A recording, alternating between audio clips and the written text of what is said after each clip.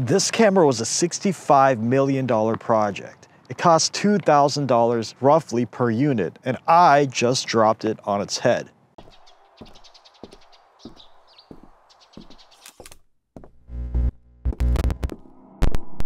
Not all is lost, however. I used my engineering brain, which I don't have because I went to school for journalism. Good idea. I'm a YouTuber now, I don't make money. And I figured out a way to fix it by dropping it again. That didn't work. Third time's the charm, and it wanted to charge and fire up finally. So we are out here on a brisk Duluth, Minnesota day, taking pictures of the ships in Canal Park with the Light L16 camera. An anomaly, right?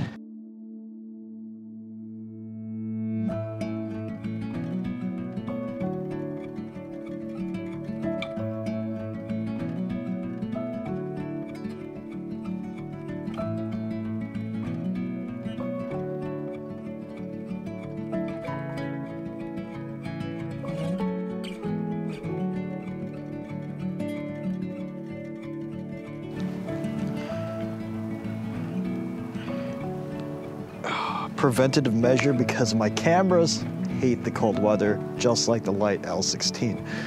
Now, I doubt there's any kind of weatherproofing, and if there was, it's compromised because, again, I gave this thing brain damage.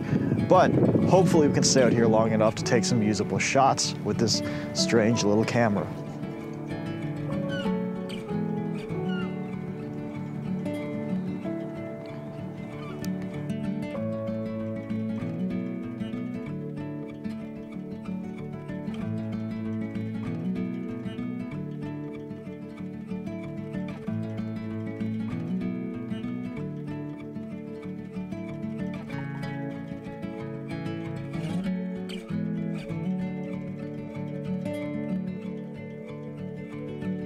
That's as much color as we're gonna get in this purgatory time of year, yeah? See this? Android operating system. It's like a fat freaking brick phone.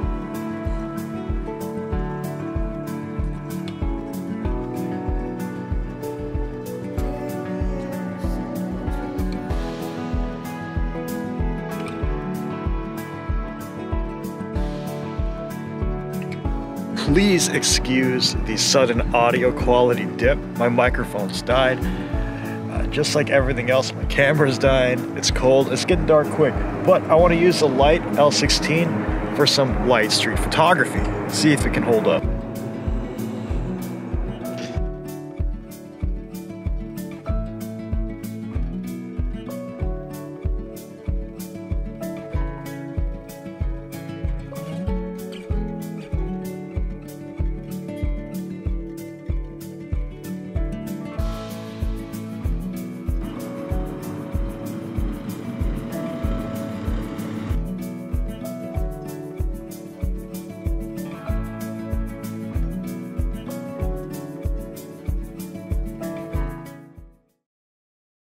Let's talk about this holy little device that I got super dirty just from touching. There's only 2 mashable buttons on this physical body, but the touchscreen is very well implemented, even on my Charlotte's Web hood certified screen. Thank you for that, Android. Switching settings is pretty easy, whether you're shooting fully auto, semi-auto mode like aperture priority, or even fully manual. It's all within the touch of your fingers. And I love how easy it is to use the zoom features on the L16. It's as simple as a pinch to zoom or lobster claws for your wide angle shots. But let's talk about the actual performance of the camera. Now, it's worth noting that it's cold here where I live, and the L16 just doesn't like winter weather. Now, I do understand that mine has a shout out back, right?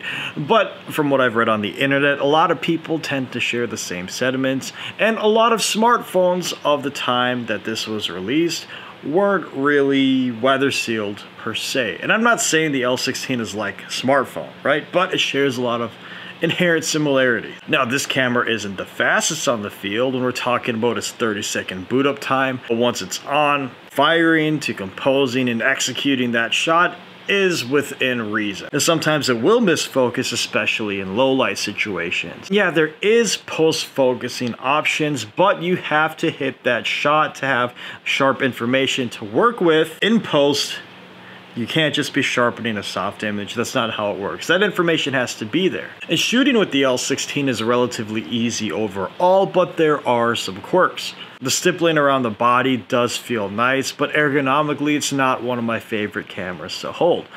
I get it. It's a camera with 16 different sensors, lenses, and focal lengths. It's hard to make, and I appreciate what they're trying to do, but with someone with greasy sausage fingers like me, I find myself obstructing a lens or a camera, whatever you want to call these units, or two. I'm sure if I were to use it more, it would smoothen out just by me finding a better way to grip this thing. But if I were to pass this off to, say, another person to take my pictures, or Lord knows, a photographer out on a professional paid gig, they'll be doing the same thing. I do like the idea of this camera though. Just having these options for looks and focal lengths in one brick system makes for an easy carry that I don't have to worry about dust or debris getting into the glass. At large, well, you know what I mean. Now let's talk about workflow. Post-processing is interesting.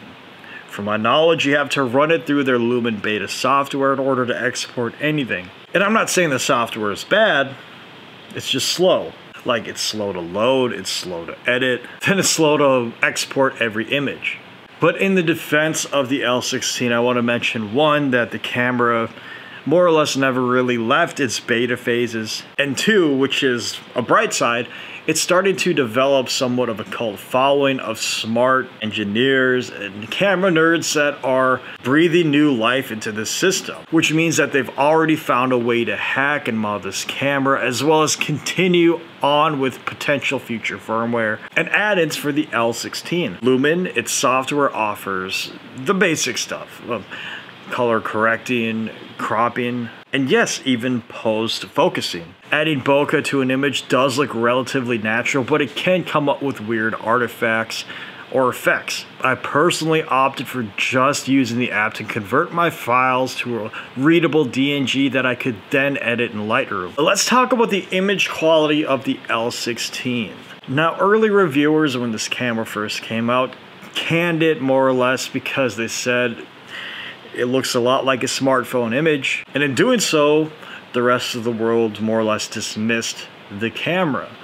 Unfairly, I feel, because, well, yes, it's within a $2,000 price point, right?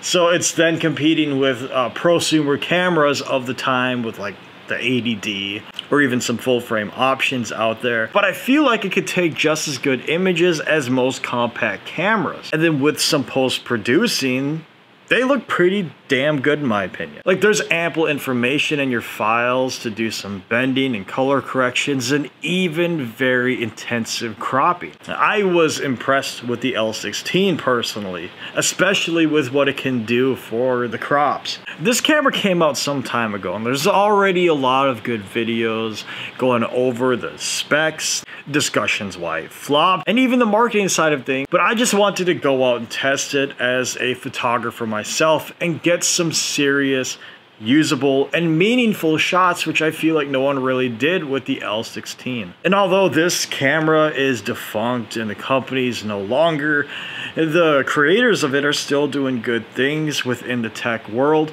And yeah, you see cameras like this where nowadays? On your smartphones, which the OG creators of the L16 did some pretty cool stuff with brands like Nokia. The reason I bring this up is because they're still around. And they're thriving. Just not with the L16. Now, just my 2 cents. I feel like the L16 came out to replace the dying compact camera market, but unfortunately it did so at twice, damn near triple the cost of one of those cameras. And again, if you're at that $2,000 price point, you might as well just start looking for a single large sensor interchangeable lens camera system. But I really hope a company were to revisit a style of camera like this in the future, because there is a lot of potential here, especially coming in the way of a system where you don't have to worry about changing lenses, protruding them, but still can come out with both a clean image and a very compact system you can take anywhere with. And I feel like that's where the L16 went wrong, especially at its price point.